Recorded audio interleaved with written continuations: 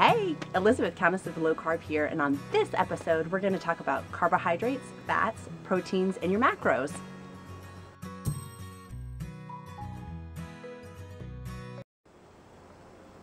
Hey, what's up? It's Elizabeth, Countess of Low Carb here, and on this episode, we're going to talk a little bit about your macros, a little bit about carbohydrates, a little bit about protein, and a little bit about fats.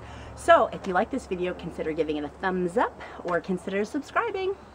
Okay, so let's dive in. I've gotten a bunch of questions on, and I'm going to pull these up, a bunch of questions on about your macros, carbohydrates, proteins, fats, all of that stuff. And I want to keep it real here with the Countess of Low Carb YouTube channel about what I do in my 40-pound weight loss and what's worked well for me, and not give you a bunch of fluff that hasn't really worked out for me. So, rewind a little bit. Rewind! My rewind is that tracking. I used to do Weight Watchers for a long time, like since I was 19 years old. It's going back decades. I've been on Weight Watchers of counting points, tracking things, and for some people that works great, and I totally applaud them. That is awesome. If you can do Weight Watchers, great. That is lovely, but for me, I could not do it. I could go maybe 10 days, 12 days, 2 weeks was probably about my max until I caved in and didn't do very well with it. And what I found through keto, low carb, high fat diet, Atkins, all along the similar page, is that I was satiated, I was full, I wasn't having the mind cravings of thinking about what's my number and what's my tracking, and that for me was worth its weight in gold. Literally, Kerrygold butter.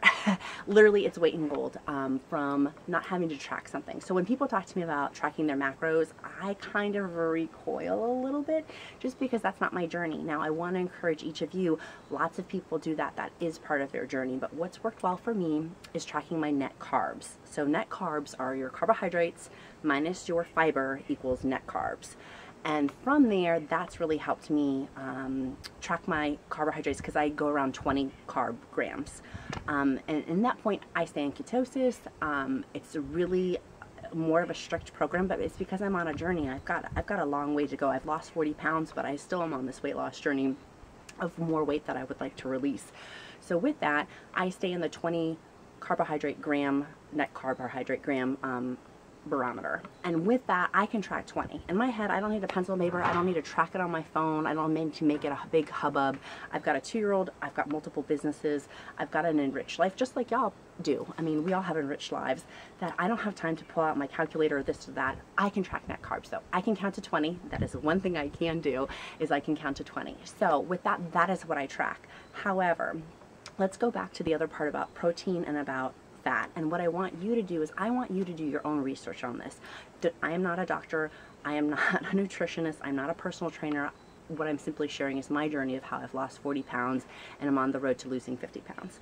So I don't track the protein and the fat. However, you have to have high fat. So for example, having my keto coffee in the morning, I know from having previously worked out the ratios, if I have my keto coffee, and here's the link for my keto coffee video, if I've had my keto coffee, I know that I'm going to get my fats in, and then eating some other things along with that are higher fat contents. I know from my research that that balances itself out, so I don't need to track it.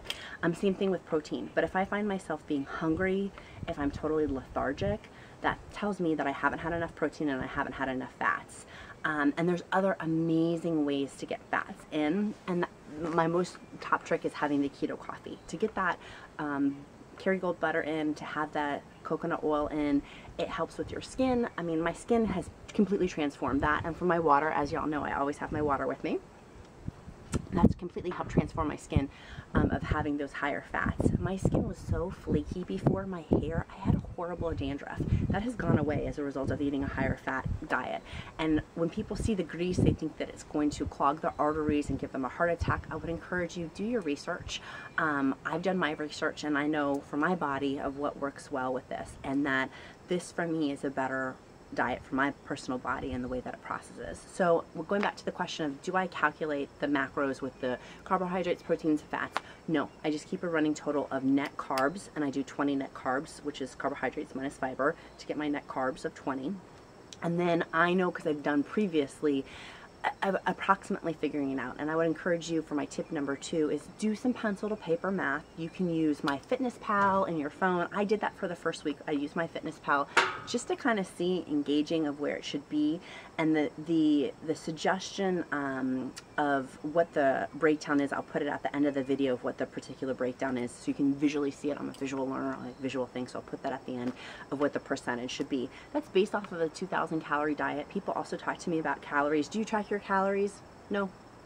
The only thing I track is my net carbs, and that works for me because I know that I'm doing a high-fat diet, so why do I need to track my calories? To me, that goes back to and if you have children, put earbuds in for them for not to hear this, but for me it goes back to, it's a complete mind F if I'm tracking my calories. I personally, not each to their own, I personally cannot do that. It just starts messing with my mind. I'll try to start scamming the system, doing weird stuff, and I just don't want to do that anymore. So what I do is I track my net carbs. I know that that's going to fall in the calorie range, but quite frankly, if my calories are high, it balances itself out. It really is what I found, is it balances itself out. So that's my encouragement for y'all today. If people have asked me a lot of questions of how I do it and what I use and what apps I use, and y'all, I like to keep it simple. Life right now is challenging with a young child, and being a working mom like most of y'all are. It's challenging, and I can't add one more challenging piece in. And in this 40-pound weight loss journey, I want to make things as simple as possible. And to get to my next goal of losing 50 pounds, and by the way, that's how I take my weight loss, is 5 pounds, 10 pounds increments. I don't look at, if you have a lot of weight to lose, I don't look further than that. I can only look as closely, keeping it simple. Only in the next 5 to 10 mark is where my goal is. So with that, I only track the net carbs, and I would encourage you, test some things out. If you like MyFitnessPal on your phone, some other people have given me some other good app suggestions. That is awesome. If that works for you, great. But for me, and what works well with my body, is just tracking the net carbs. And with having that is for vegetables, of having the fiber come in through vegetables. I like blue cheese. I like to have ranch dressing, keeping some of the sauces in there. Most of the meat doesn't have any carbohydrates in it, so I don't have to use that. There's usually 0 carbs. And so that's usually where my tracking comes in. So if you have any other questions, shoot me a message below. Would love to have it. Consider giving this video a thumbs up, and consider subscribing to the Countess of Low Carb channel. But I love talking with you guys. You guys are so motivating, and thank you for encouraging me on my weight loss journey, and encouraging you on your weight loss journey, and keep ketoing on, my friends. Have a great day. Bye.